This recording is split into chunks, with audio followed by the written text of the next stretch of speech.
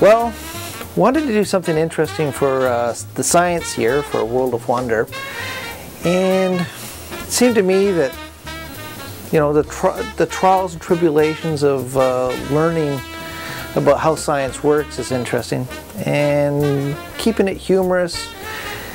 And there's no greater humor than to see someone else get hurt. So I thought that, you know, recreating the Darwin Awards was the way to go.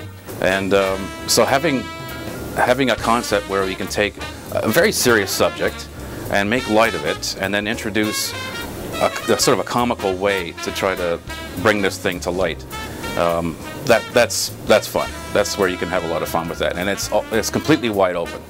Well, I thought that it would be really difficult to recreate the crazy things that people do to win or at least get nominated for the Darwin Awards. Just thought it would be impossible to show it in real life or to do a recreation that people would actually believe. So I thought something as ridiculous as the Monty Python animation would really work well with the humor that we're trying to get across, and also give a sense that it's not as serious as sadly it really is.